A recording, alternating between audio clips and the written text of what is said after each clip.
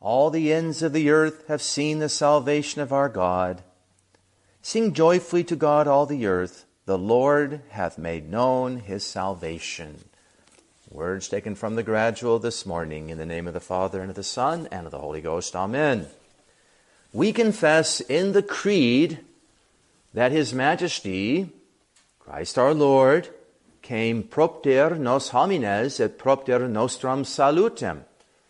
He came on account of us men and our salvation. But the exact nature of the relationship between Christ coming among us and our salvation remains undefined. From theology, we know that salvation is a work that only His Majesty can do. He is both God and man. He's two whats and one who. He is divine and human in His natures, but one in His person. And with this hypostatic union, we know that it is clearly something He can do. He can save man. And we also know that man is in need of salvation. So one would think that given a proper understanding of the hypostatic union of Christology and the fallen state of mankind, one could formulate with some ease a simple statement stating that this is what Christ did to bring about man's salvation. However, since the effects of original sin are manifold, they're various, they're diverse, the cure is most likely to be manifold as well, at least in how we think about it and consider it. For example, we can think fallen man needs to be healed. He needs to be healed of his wounds. Fallen man needs to be instructed. Fallen man must offer reparation to God, whom he has offended, to name only a few things that need to be done. His Majesty, because He is both true God and true man, unites these diverse duties of a Savior in Himself, making Christ our Lord the perfect mediator between the just and merciful God and sinful man.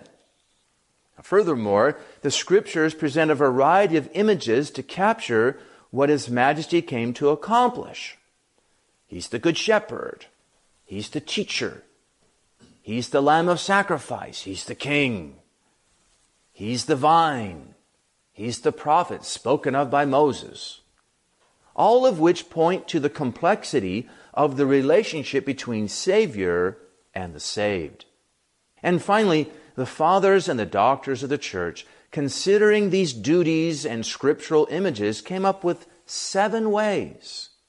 7 ways, and there's maybe more, but basically it can be reduced to 7. 7 ways His Majesty saves fallen man, which could be labeled in the following way: pedagogical, transactional, recapitulation, physical, sacrificial, satisfactory, and meritorious. 7 in all. Although we are mostly interested in the physical way He saved us at this time due to the season of Christmas, let us nevertheless look into them all, even if only briefly, with the goal of looking into the physical one at the end. Now they go together, and there is to be expected that there'll be some overlapping. And also we should realize with St. Thomas and all the saints that whenever you take one thing and make it the only thing, you get in trouble. So you need to look at them all. Whenever somebody takes just one of them and says, this is it, they get in trouble. So let's look at them. Let's look at 3 today. First, the pedagogical. The pedagogical way emphasizes Christ as teacher, revealing the saving message, the gospel, the Word of God. It seems to be the predominant explanation used during the first 2 centuries of the Church. The Apostolic Fathers and the Apologists, with the possible exception of Justin Martyr, mostly mention Christ's life and teachings from which they seem to draw their inspiration. A devotion to these teachings, to the gospel and the way Christ lived according to the apostolic fathers would foster a good Christian life, which seemed to be their intention rather than any speculation as to how salvation actually takes place. So we have this ancient phrase, docere verbo et exemplo, to teach by way of word and example. That's why we have sermons. This is why we have catechism. Now, when somebody takes the pedagogical and says that's all there is, well, what do they end up in? Well, we know the answer to that. They become Pelagian. That's a heresy that has been condemned. Christ did not just come to teach us the way. He did much more. First one, pedagogical. Second one, a second way proposed by the fathers, sometimes called transactional or redemption. This expression of the saving work of Christ seems to have its foundation in the position that man, through the fall, came under the dominion of the devil and of death. So Christ came and redeemed us, or bought us back. That's what redemption is, a buying back from the devil, as it were, by paying the price with his own death.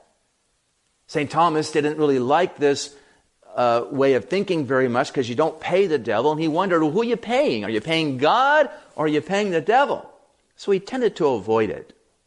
But in any case, the fathers talk about this, and they say that Christ broke the power of death by his own death.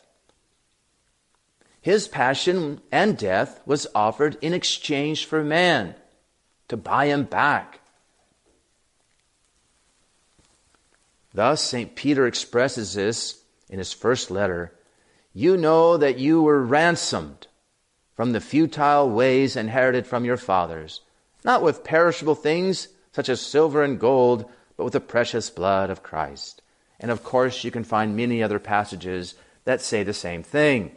So Satan, it was argued, had some claim over mankind. For man had sinned by listening to his advice. But the devil abused this power by acting against the sinless Christ, over whom he had no dominion at all. And thereby he forfeit whatever rights or permissions he may have had over mankind. It is important to note here that whatever permissions or rights the devil may have were granted to him by God. It is commonly considered the devil has no rights. He simply has permissions from God to do things based upon how we sin. There's no dualism in God's universe. For the devil has no rights and owes not only all his permissions, but even his very being to God. So some call him the policeman of God, the jailer of God. Someone breaks the law, the policeman is there going, he broke the law, I have a right to go get him. And so Christ comes, looks like sin but is not, and the devil loses the case. I think the Protestants overblow that one. They're kind of a ledger approach to salvation. Well, I'm in this ledger, but then when I accept Christ as my Savior, I'm now transferred over into the other ledger, and I'm saved. It's over. I've been bought back by Christ. Once again, you take one of these by itself, you will end in heresy. They go together. So that's the transactional or redemptive way we're saved. Now there's the third way we'll talk about today, and that is the way of satisfaction, reparation. Because Adam's sin, being a rejection of God, has an aspect of infinity about it. He offended an infinite God. It is so big, no single man, nor all men combined over all time, could make up for the sin. But if man is to be saved, he himself needs to make up for the sin. He needs to fulfill justice as man. But given the nature of the sin, only God is able to do it. Not even an angel could satisfy divine justice in this matter. Thus, there must be some union of God and man that would make this possible. The union that God willed is, of course, what we call the hypostatic union. The union of the human nature and the divine nature in the second person of the Holy Trinity. It is our Lord Jesus Christ. Now, given that satisfaction is the reparation demanded from the offender by the offended. The payment for sin is death. And so the payment is made through His majesty. This penalty is imposed on Christ instead of mankind. And in this way, God is merciful towards man while at the same time fulfilling the requirements of His justice. We should end today.